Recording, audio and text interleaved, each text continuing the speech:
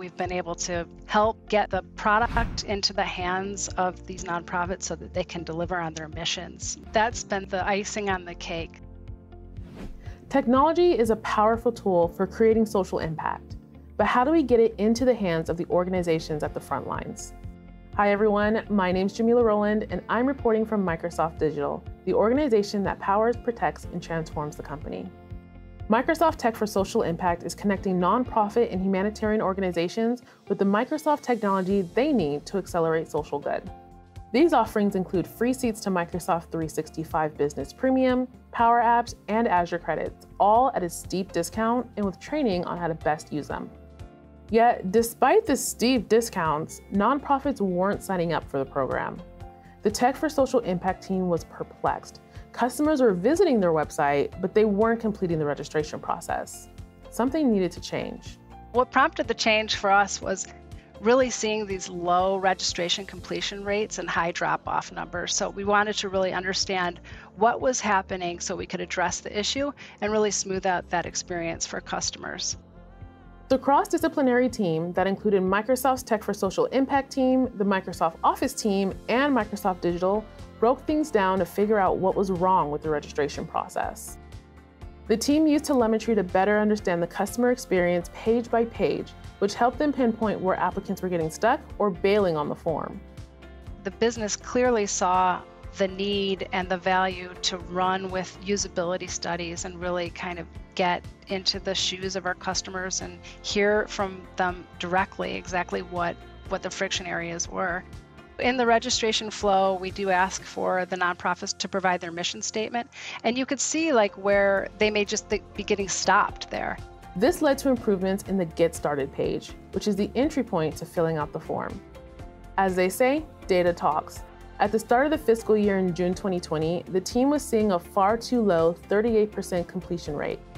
Then the story began to change.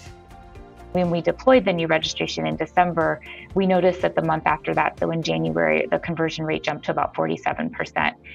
So we still have some ways to go to bring this up, but we're seeing that as definitely a good sign of improvement. Post-deployment, they use Microsoft Clarity, which is an application that can be used to run usability tests and see how users interact with the site. Angelica says grounding the team with the goal of creating a customer-centric experience has helped them when it came time to have hard conversations, like deciding which fields in the form should be optional and which need to be mandatory. This allowed them to reduce the number of steps from 9 to 4.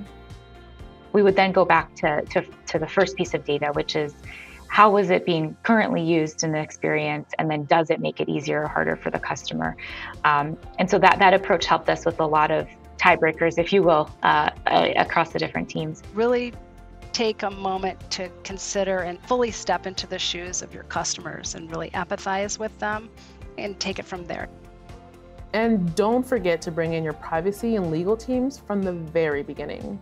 If you wait and you bring privacy or legal in later, then a feature you may think was pretty much done suddenly isn't, and there's a lot more considerations. Improving the registration process is only the beginning. Next, the team is going to rethink how it supports customers after they buy and are looking to get started with Microsoft technology. As a part of that, they also want to help them find community with other nonprofits. At the end of the day, Emily and Angelica believe this project exemplifies digital transformation at its best. We've really optimized our engineering processes, and we've delivered a better user experience at the same time. So I'd say we've really moved the dial on digital transformation. If you're a nonprofit that's interested in applying for discounted pricing on a suite of Microsoft products, visit aka.ms/nonprofitgetstarted. To learn more about how Microsoft is improving its nonprofit registration process to accelerate social good, check out aka.ms/insidetrack.